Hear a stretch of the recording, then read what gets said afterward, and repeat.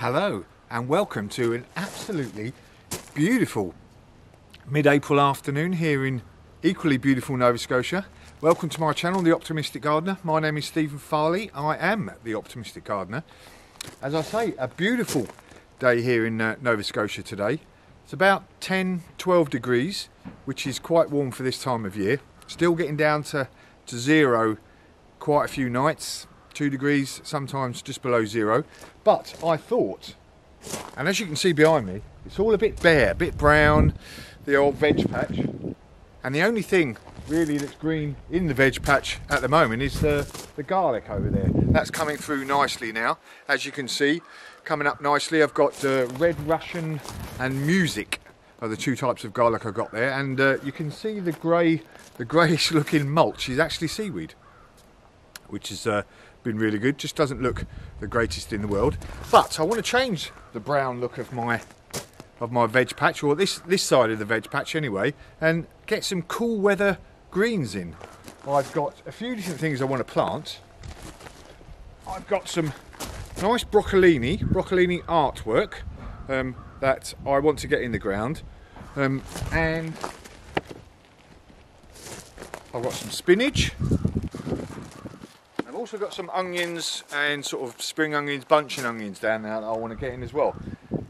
It's early in the season, and actually quite often here in Nova Scotia we've got snow on the ground at this time of year, but I'm not too bothered about that. The next week or so's forecast seems to be quite good, and once I get them in the ground, broccoli, spinach, all your greens don't really mind a bit of cold. Obviously they don't like going, I've said this before, they don't like going into cold ground, but we've had some nice warm days, and they've all of my beds have got a nice bit of mulch on them, so it keeps them nice and warm underneath, and they don't mind it cool. So I'm going to get them in the ground now, rather than having them hanging about in trays. Let's get them in the ground, and I can put some fleece over them if it starts to get a bit chilly, and that'll keep them nice and warm on the chilly evenings. But underneath, their roots are going to be able to get to work and really start establishing for when it warms up, and they can really get themselves going. So why don't we start with a bit of broccoli, I think. Okay, so we're starting with the broccoli, or broccolini. This is broccolini artwork. This is a lovely broccolini. Lots of, rather than your sort of one big main head, lots of little florets, beautiful tasting broccoli. I think it's always good value for money and really produces more than that one sort of big head. Lots of little goes round. Very good broccolini indeed. Right, so I've got this bed here, just prepared it as normal. This I put a mulch down. It's a bit of a rough, not completely finished compost, but it will do the job. And I've got a nice, put a nice mulch on there. All the animals will bring all the goodness down into the soil over the season, and it will provide some nice shade for the sun, for the roots of the plants, and also will keep the weeds down. So mulch is brilliant stuff all around. I'm a no-dig gardener, for those of you who don't know, and what that means is I want to disturb the soil as little as possible, so that I'm going to let the soil do all the goodness that it does without disturbing it really. So all I'm going to do, nothing particularly complicated in this, is make a little hole.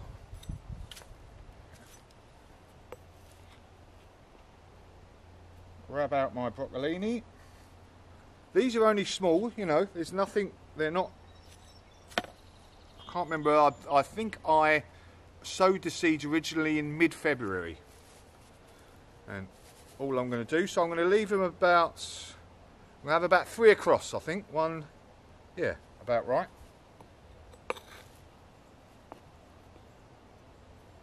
As you can see, not particularly big. I've got some of them that are bigger, but they'll soon get themselves going. No, I think I might do 4 across. Just going to drop them in, firm the soil around them.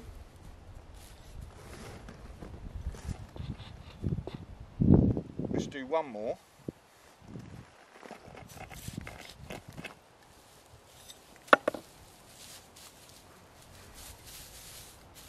There you go, as you can see, nice and easy. Right, I'm going to get on with these.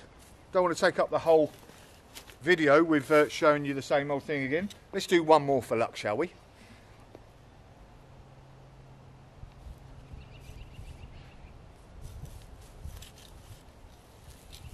Same gap in between, drop it in. Job's a good one. Right, I'll get on with this and I'll come back to you.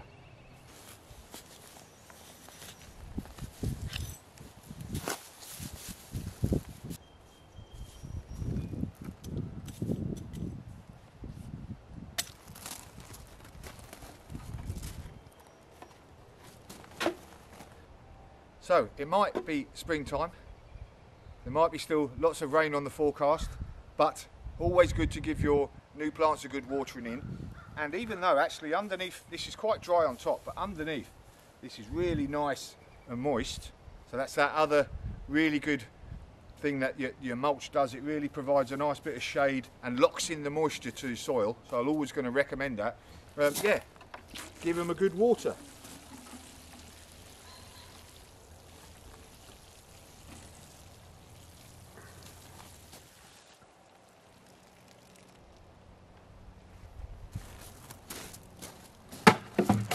So there we go, that is the broccoli done. Like I said, cool night still ahead, so it's a good idea. I think I'll just get the fleece, and I'll show you that at the end, and I'll just put that over them, and they'll still get enough light, but it'll keep them nice and tucked in, nice and warm on these cold nights, just while they're bedding their roots in. Let's have a look at the spinach, shall we? So we have a nice bit of spinach next.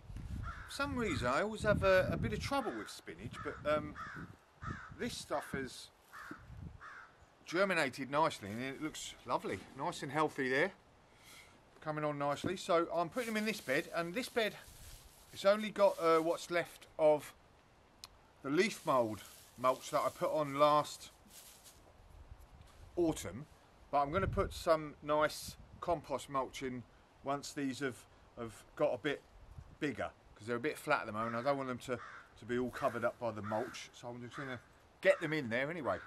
Just the same as the broccoli, really. Dig them out nicely.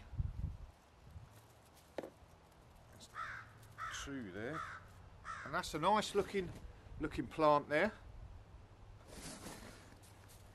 And that's a good thing with no dig. It's literally quick hole, in it goes. So again, I think I'm going to do these 4 across. Should give them plenty of room, maybe even 5. And like with the broccoli, spinach is a cool season plant, so it doesn't mind a little bit of frost. Doesn't want to be completely cool all the time, but now, you know, these cooler temperatures now, definitely doesn't mind them at all. Likes to be nice and moist. 1, 2, 3, 4.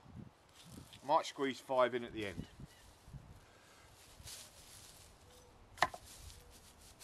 That's in. What I think I'll do is I'll go across and then I'll see whether I need to put 5 in. As I said, often at this time of year in Nova Scotia, we have snow still on the ground, so this has been a very pleasant spring for me. The one thing I found when I moved over from the UK was obviously the late spring here in Nova Scotia, and then there's a mad rush from like late April, early May to get all my things done that I need to do, you know, when the ground is workable.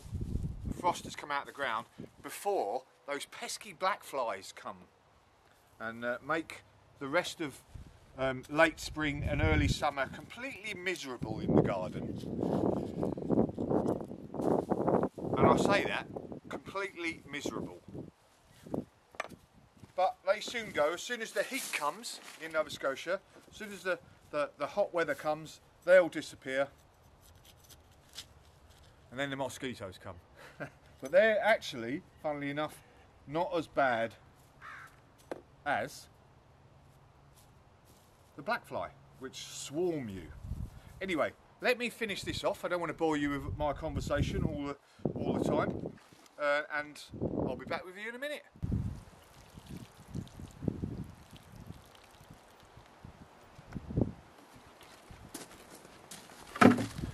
Right, so that's the spinach done, nice and easy. I've actually put them all in there. Oh, bar a couple. So the spinach and the broccoli over there, I'm growing, as you can see, one bed, traditional monoculture, but I'm also saving a couple for the bed over on the other side by my greenhouse that I'm using as a sort of kitchen garden bed, where you can, you know, a bit of a polyculture where I'm growing lots of different vegetables all in one bed, just to show you that you can do that nice and easily. The only trouble with that, with things like your brassicas, is it's a bit more difficult to, you know, if I've got lots of different vegetables going, it's a bit more difficult to net the brassicas, your kale, arugula, the broccoli, etc., and keeping the cabbage white butterfly off them. But it's also good in a different way because you've got all your veg in one sort of bed, and the different smells, etc., the companion planting, that's a good way of doing it. But so that's why I'm keeping a few of these just there, as you can see, planting in that bed. Right, onions, last one. Let's get the onions in. That's just about it for the cool weather stuff. Oh no, I've got loads of kale to do, but I won't be doing that today. Let's go and have a look at the onion bed, shall we? We're on the other side by the lower greenhouse. Okay, last but definitely not least are these onions. They are Tropiana lunga. I've never grown them before, but I think they're a red onion. So, planted these from seed again, mid-February type thing, and I planted them in groups, multi-sown them as they say. Not all of them have come through, but quite a few. So I've planted them in sort of 3s to 5s together, and they'll grow together, and as they get bigger they'll sort of push each other out, and should get, you know, you don't get massive great big onions, but I've got good sized ones. As you can see from the picture, I grew them multi-sown last year as well. So it's simply a matter of, I always find this bit a bit tricky for these young ones. Yeah. So that didn't work. But, and this bed has some well-rotted manure in there. So all I'm going to do is stick my fingers in and then put these in.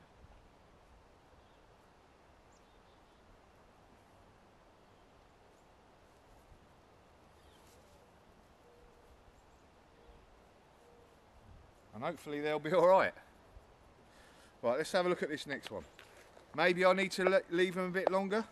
Trouble is, I sowed them in leaf mould, and that's only got so much goodness in there. Yeah, I'm having a bit of a mare. Anyway, there's a good root system there, that's for sure. Right, I'm going to sow them in rows of 2, really. Give them a bit of spacing. So, irrespective of being a YouTuber, we're not experts at everything, as you can see. So, any thoughts? I had the same problem last year, and it's probably the same thing. I probably need to leave them a bit longer. Is that what you reckon? Leave them a bit longer? We'll see. Just be more careful getting it out.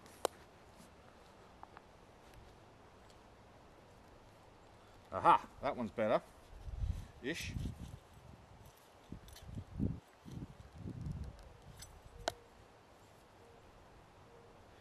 There we go. That one went in all right. So I will be buying some sets as well, which are obviously the more mature onions. These are from seed, it'll take a bit longer. But it's surprising how quick they grow once they get going.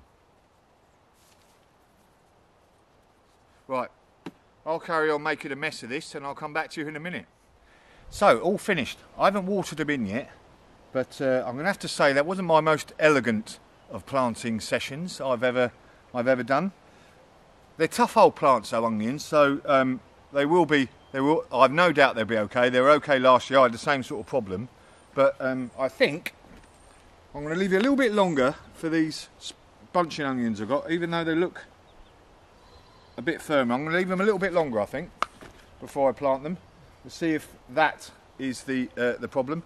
But these onions will soon bulk out and get going once the sun keeps shining on them. And like I said, like the broccoli and the kale and the spinach that I planted today, these are, you know, don't mind a little bit of cold, don't mind it going below freezing even, but if it does come about like that, I'm going to put some fleece over them in the evenings just to keep them nice and warm, tuck them up, and they'll respond accordingly, and then within a couple of weeks' time it will be staying above freezing all the time, and I won't have to worry. But I'm going to water these in now, and job's sort of a good one. See you later.